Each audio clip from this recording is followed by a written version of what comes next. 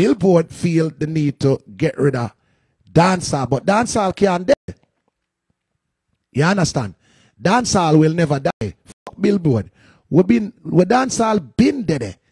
We don't give a fuck about Billboard. When we have dancehall, mentor and rare, Billboard never build. So we don't really give a fuck about Billboard. Blessed day, my viewers and my subscribers. Before me jump in at the topics, I beg you to hit that like button. It will be greatly appreciated. Now, the topics coming up in this video. Reggae singer gets killed in a drive-by shooting. Mr. Lex, this Boom man, Harry hype after Beenie Man blames them for mashing up dancehall. Tony Matterhorn diss up Billboard after replacing reggae song category with Afrobeat. Lexi the Boss family addresses GoFundMe scam rumors. Will and Jada to finally address the Chris Rock slap and Red Table Talk. And Alkaline criticized by fans after seeing his new look. So the first thing we're going to talk about is Mr. Lex dissing Boom man, Harry hype. You see my people? And the man actually said them youth is no selector. Them are just some man who are playing music. You see it, people. But before me show you what Mr. Lex have to say, all of this is coming from where some people say dancehall go down the drain. Seeing it go in a downward spiral. And Beenie Man feel like say the selectors them, seeing like Harry hype Boom, they are actually helping to mash up the genre even more. You see what I say, people? Beenie Man say, yo, the man them a play be a trap dancehall. Them not actually play anything that is authentic. You understand what I say? So Boom did a keep some dancehall. Them have a little thing, I guess them keep it every week or whatever. And Beenie Man actually put Boom in place. I'm going to play the video first and then I'm going to actually show you what Mr. Lex said. But not only Mr. Lex, you know, people, even Nicky Z and producer T Mineral Boss had something to say about all of this as well. So I'm going to show you all of them things about. Check out what Beenie Man said and you guys can tell me if you don't agree, if you don't feel like say, them selector yeah, help for mash up dancehall. Listen, my people. So listen this. Don't blame we, blame yourself. I want to know, man. When man bring dance and song come good, don't play. Don't I want to area. When man bring dance and song come good, don't play. When you play the trap dancer, when you play the man, they may now come on no party, you know. And we were there, we did not play we. The man they were there, we play them. 1 hour, 2 hours, 3 hours. And them a fuck up the music. But that's why you know still. The man them we are talk about, yo, me have a girl when and them man they only play everything. When I play the man we are fight for dancehall. How much time about? Alright, people, so Mr. Lex did repost that on him Instagram page, and basically him say, audacity of some of them DJ, as a matter of fact, them are not even selectors, they're just some youths where I play music with them like, properly said brother, and him tag Beenie Man, I'm not even gonna elaborate, and him just walk away. You understand what I say, people? So that's what Mr. Lex have to say. We're gonna move on to what Nicky Z actually said about Beenie Man too. So she reposted it on her Instagram status, on her IG page, and she said, "Talk Beenie Man, the place too dark. Where is the fun, the joy, the rhythm of dancehall? We gave them a chance. They have royally failed. Royally failed. Boy, I mean if a royalty or royally, but whatever she said, royally failed. Can we take it back to dancehall again, please? Make music fun again." And T Mineral Bar, Zine, she actually said, as a big producer in the industry, I have to agree, I have one of the baddest rhythm in dancehall right now. And guess what? Nicky Z co-sign me, please. Talk Beenie Man, the place too dark. Where is the fun and joy? The rhythm of dancehall. You see it? So, that I go on pan what I go on, people, and you don't know the thing go. Whole it more people feel that way. The trap dancehall help for mash up dancehall. You understand what I say, people? And when you can see for yourself, Beenie Man was so upset that he had to confront them at their own event. But anyway, people, let me know what you guys think about this in the comment section. So now we're going to talk about selector Tony Matterhorn dissing up the billboards, and this is because Billboard did remove the reggae song category and replace it with Afro beats and things. You know, people, so whole heap of people get into them feelings, and some people even feel like say Afrobeat is now bigger than dancehall because them seem fair going with that thing. You understand what I say? But Tony Matterhorn say, look, a dancehall and reggae the thing there, no matter what, and we should also create our own platform, create our own billboard then. You understand what I say, people? So I'm going to the Instagram live so you can hear what Tony Matterhorn have to say. And you guys can tell me if you don't agree with what he is saying in the comment section. You see my people? Hey, remember, you to tell me, I'm telling you, say Billboard them, the guy them never rate we. From blood clot man and see it. I hate to be right. I just fucking hate to be right. And I love when people hate me for the wrong reason. And then them find out, say, Matterhorn was telling the truth all along. And it just come right back round. I'm just look like, he's a savior. You know what I'm saying? Billboard feel the need to get rid of dancehall. But dancehall can't die. You understand? Dancehall will never die. Fuck Billboard. We dancehall been dead. We don't give a fuck about Billboard. When we have dancehall, mentor and rare, Billboard never build. So we don't really give a fuck about Billboard. You understand? We build piece of board and build with dancehall. So we don't give a fuck if Billboard or them Confederates don't recognize reggae. Go suck the mother. Straight up. Me done the telling already. You know, see me post a video. All dog a do Dirty Wine. Dirty Wine is a dancehall song. Me never seen a dog a dance to none of them song yet. Yeah, me see it, Ray. Me see it, Mama. You understand? So, don't get it. Tina, big up yourself. Don't get it twisted. Dancehall not dead. Dancehall have millions of fans. All music can't die. You understand? So when you see Billboard, remember say, they cost me. Me see how somehow want to cost me and say, oh, Matterhorn him too enough. Rare. When me tell you, say, fuck it. Build your own platform. Say, in bad mind. Oh, for bad mind if me I tell you, say, build your own house. Buy your own clothes. You tell me, say, me bad mind for tell you, say, for build your own thing. Oh, for bad mind. That's somebody with a good mind. Remember the whole blood clot world come and I say, go oh, to no more.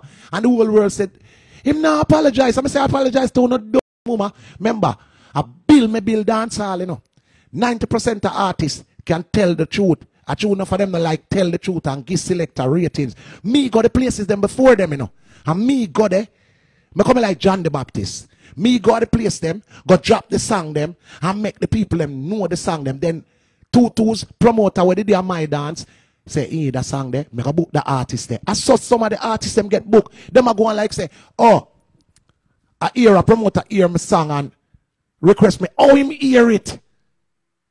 And we got the place there. Me go Japan before half of the dancehall fraternity. Me go Russia, me go Germany, me go all of them place there before half of the fraternity. A reggae man used to go to them foreign places. Look where me I go next week. This weekend, you know what me there? Me and DeMarco there at Denver, Colorado. Where the blood clot and I know about dancehall over there. But I'm going to make on know over there. Alright, so the question is, people, knowing that Billboard is one of the things them that a lot of persons aspire to go on, you understand, that is like a Grammy award. Everybody wants a Grammy and all of these things, because you see how people go on forget a Grammy nomination. We see where Skillibeng and Nicki Minaj Crocodile Teeth was featured on the Billboard Hot 100 chart at the 100 spot, and that made a lot of persons happy for Skillibeng. So some people aspire to make it on Billboard as well. So can we as Jamaicans, or whatever you want to call it, create something that can be bigger than Billboard? I don't know, people. What do you think? Let me know what you guys think about this in the comment section. So now we're going to talk about Lexi the Boss family actually speaking out, because a GoFundMe page was being shared on the internet. And some people feel like say it was a scam and stuff like that. You understand? Because I don't know if some people assume because she was on 876 Roommates, I believe she was actually the winner, that she had money and all of that. You don't know she did do YouTube and you don't know the thing. You see me? So some people feel like say, no sir, this definitely not real. You see me, people? But let's get into this article so I understand what's going on. And as usual, you can leave some comments. You see it? So it's not a scam. Relatives of Lexi the Best seeks financial assistance. The family of Lexi the Best, the social media influencer who passed away in a motor vehicle almost 2 weeks ago, has launched a GoFundMe account which they say will be used to raise money to fulfill some of her dreams.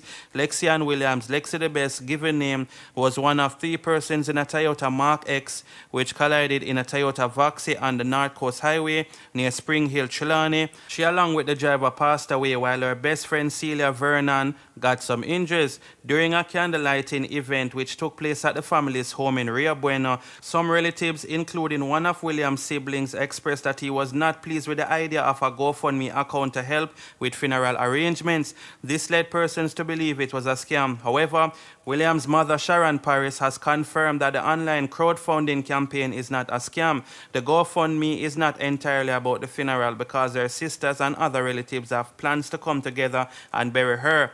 Paris told the Star, "This account is for me and her friend Celia to assist with anything that's needed.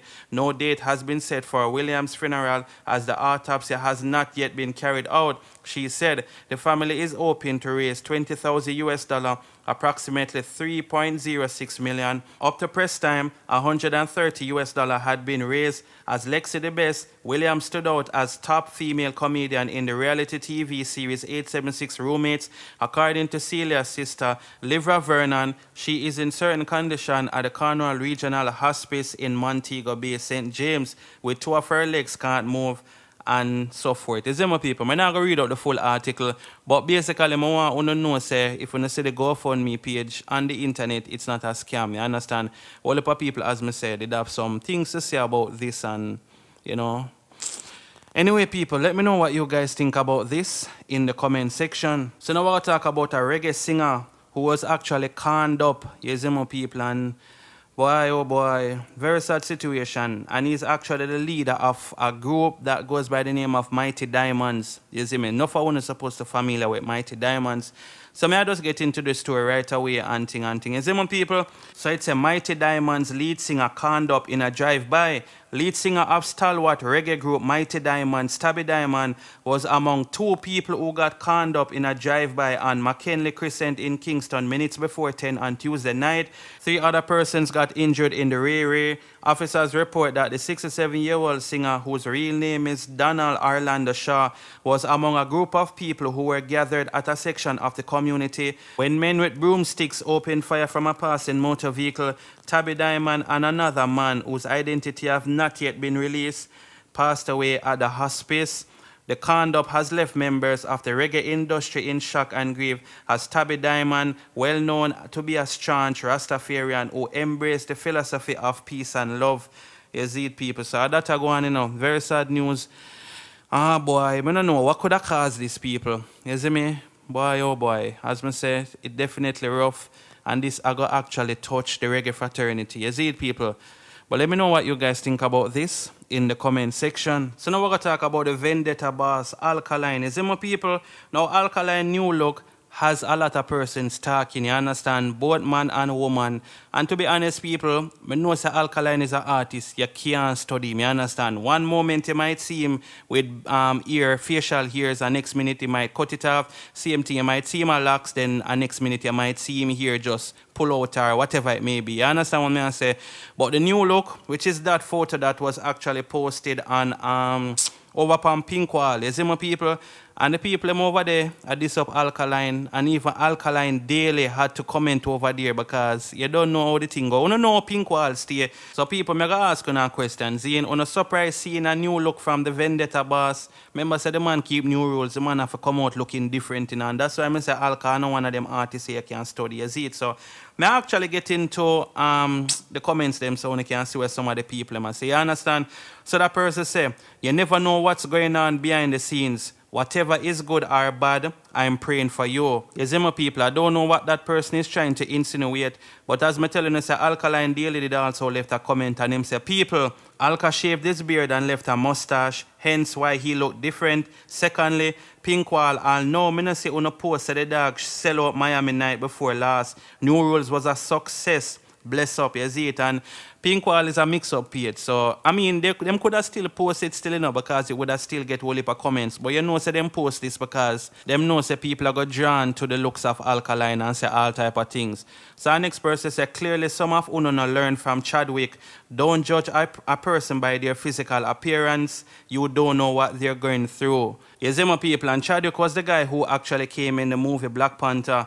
But anyway, people, let me know what you guys think about this in the comment section. So now we're going to talk about Will and Jada to finally address the whole Chris Rock situation that took place at the Oscars a few nights ago. Will Smith and Jada will talk about it on the Red Table Talk, which is Jada's show. Is it? So let's get into this story so you guys can understand what's going on. And let me know if you guys can't wait for them to talk about it and on the finally, them finally just tell why, what got Will so upset and all of that. Because the whole world look for hear what him have to say now. Well, if people are listen for hear Chris Rock actually come out and speak as well. But anyway, this is what the story I say.